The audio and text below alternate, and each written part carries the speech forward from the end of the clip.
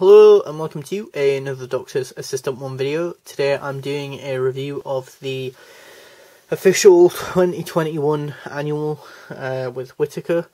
You know, because hopefully, keyword hopefully, this review shouldn't get any hate. Because if you know anything about the Doctor Who fanbase, it's pretty much imploded in on itself.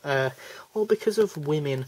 But yeah, it's yeah, a bit weird, a bit extreme, really. But yeah, what was the other thing I was gonna say?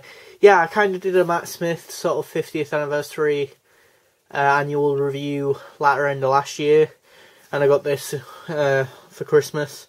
So I thought, what the hell, review this. This might be potentially my first review of 2021, ironically, and that is if I didn't upload those two Dalek reviews, action figure reviews of the Dalek and Axis Dalek thing, and the that and the other one, the Jungle of Mechanus Dalek thing. So yeah, if they weren't uploaded when I think they were, then this might be the first one. It might not be, but anyway, yeah.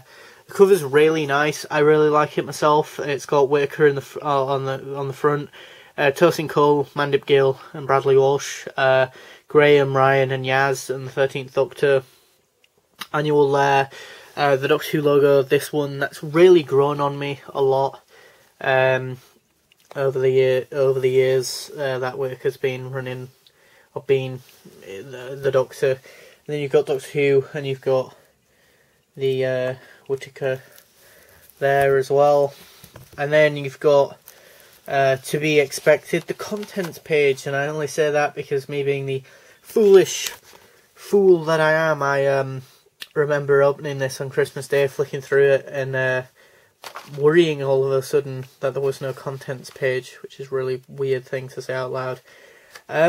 Honestly, I'd say this is a really slick design of a book. I'm not going to go through all of it, but overall presentation is, yes, slick is probably the word I'd use. You know, it's got quite a bit of like text, like I'd say more than I ever expected, honestly. I mean, I feel like this is more gearing towards maybe sort of that age of like 10 to about 13, 14-year-olds sort of age, you know, with the amount of text. Yeah, sure, it's in big white writing, which is good, because I'll be honest, that makes it easier for me to read. Oh, the dregs. How are there not a 5-inch action figure character options? Get on that. The dregs, man, the dregs. It'd be great. Even if, yeah, Hoffman 55 isn't great.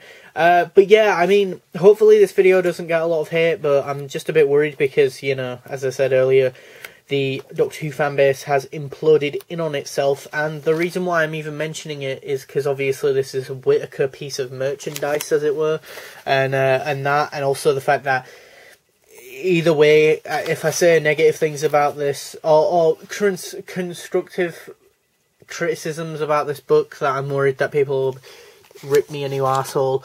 Likewise, if I flick through it and mention about like the dregs, like I just did, and mention about Orphan 55, and then people are like, oh my god, you didn't like that episode, oh my god, you hate women, or vice versa, oh my god, you love women, what kind of ridiculous thing is this, it's organism, she only got the job because she knew Chibnall.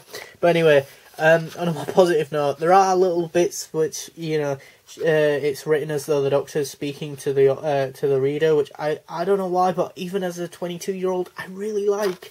And Be More Doctor, and then I flipped through and looked at mainly just them this one time, and I was just like, yes, these are cool, these are awesome. You've obviously got your standard sort of activity things of like this thing, the code thing, I guess, as well as like a colouring thing. A word search and that. Yeah, I mean, it's weird. Well, actually, I guess this will have released, by the time this released, Captain Jack will have been in Fugitive the Judoon, and maybe even Resolution, whichever one. So, yeah, there's a bit on Jack, and I thought, wait, that's a bit weird. and then Ashad again. Character options, get on it, please. That would be amazing. Look at him; he just looks like an action figure. And the new Cyber Boys, please. Can we get some action figures? Ruth, the Master, the Time Lord, Cyber Time Lord dudes. Yeah, the main reason why, I'll be honest, I actually wanted this book was because of the Time Lord Victorious tie-in. I'm not gonna lie. And that, so yeah, spoiler warning for that, like, yeah, and then you've got your answers to your maze and your quizzes and spot the difference things and whatnot. But yeah, I mean, I haven't even got round to reading the Time Lord Victorious sort of thing yet. But yeah, I like this. It's really stylized and or stylish and slick. And then you've got the Chagascus, which kind of looks like a cross between a Slovene and the werewolf sort of thing, you know, from old Doctor Who, which I can't believe I just referred to Russell T Davies stuff as old Doctor Who. My God, I feel really old and a bit depressed now.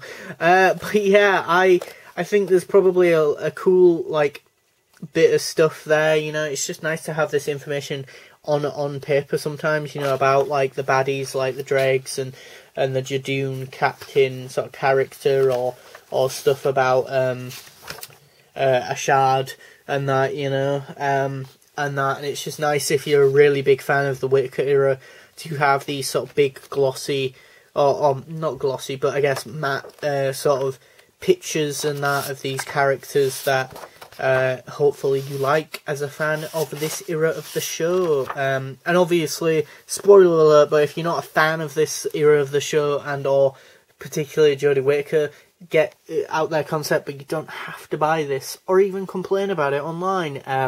You know who you are if you did that. But yeah, and then there's this nice thing with the Master and the Doctor and then past Masters and that as well. I like that the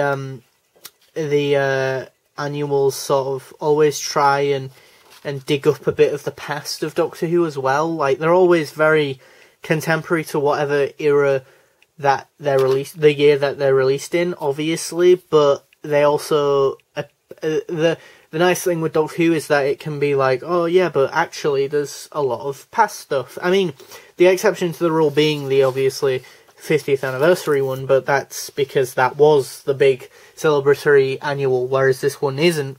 But it's the one, it's I think the second Whittaker one. So I've got the year before, the 2021 or the 2019 one to get. I think maybe there's 3 Whittaker annuals. I don't know, but if you know the answer to how many Jodie Whittaker's 13th Doctor annuals there are, please do comment below your answer, or send it by letter, because yeah, I don't know how many there are. But yeah, as for this one, I like it. I think the sort of it feels very Series 12, which is weird because it feels very not only stylish but like just sort of, I don't know, a bit more slicker, a bit more, for lack of a better term, grown up. I don't know. It's yeah. Again, it is a bit weird because I remember some of the David Tennant sort of ones and the Matt Smith ones in retrospect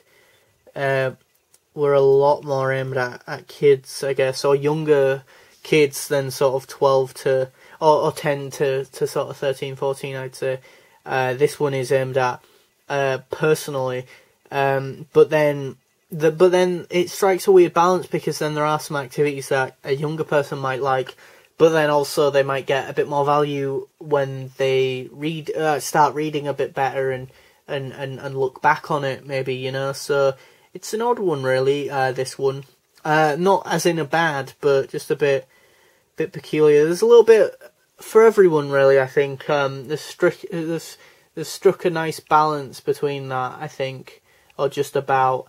Because as I say, I think a weird memory I have of the Tennant and Smith one, the Matt Smith one I got in my collection, as it were, is I feel like they really did skew towards really younger kids, I think. But yeah, that being said, thanks for watching. Please do comment, rate, and subscribe.